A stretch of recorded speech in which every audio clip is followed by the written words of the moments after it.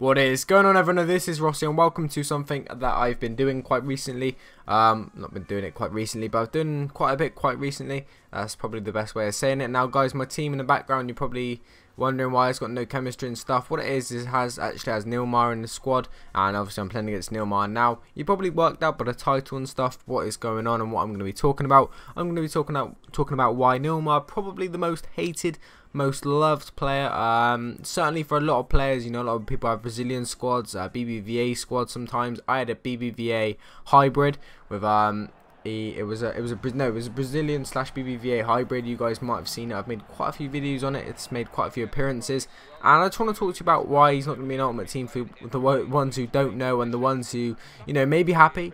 I'm going to be disappointed. Some of you may be disappointed like me. I really rated him. Now you're going to be like, oh, you know, he's the sweatiest player ever. Here we go here, nice bit of play.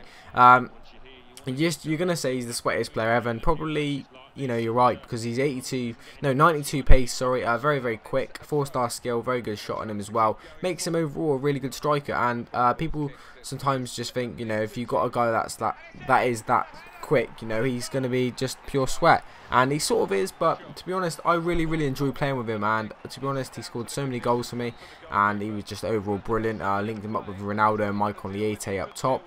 And now this gameplay is a mixed. What I did was do the squad builder, which is, you know, when you create squads and it makes a squad for you, and that's what happened here. Made Nilmar and Inform Cisse and stuff like that in the squad. So I thought I'd make it a bit of relevant gameplay whilst I talk to you about him. So as you guys know, he's now in FIFA 12 Ultimate Team, but unfortunately won't be in FIFA 13 Ultimate Team. Now, like I say, that could be a good or bad thing.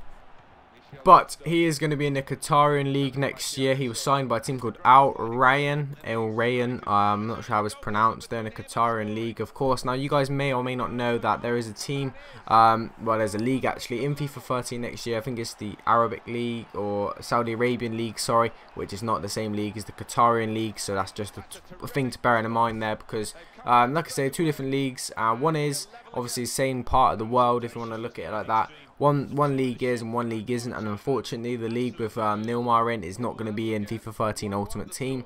So, you know, is that a good thing? Put it in the comment section below. Is that a good thing? Is it good that he's not going to be in FIFA 13 because he's too, you know, quote, sweaty, maybe? Is that the right word to even use? I'm not even sure. I like the guy, to be fair. I like the player. I like how he plays, and he's a really good player to play with. So in personal opinion, yeah, I'm disappointed he's not going to be there, because I would probably have him again in FIFA 13, because he's one of them players when you're just starting off. He's cheap, he's quick, he's a really good striker, and you know, you can build a good squad around him, because a Brazilian BBVA, well, this is what it was, striker is always, you know, good to build around, in my opinion. So guys, just thought I'd let you know this. Some of you don't know, I asked on Twitter, and a lot of you said you didn't have a clue. So this is good. This is Rossi, and I'm out. Thank you for watching.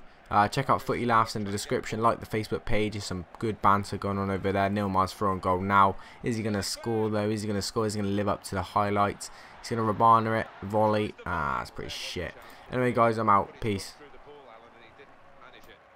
Distance, any kind of a solid contact, and he's going to have a chance, but it was nothing like a solid contact.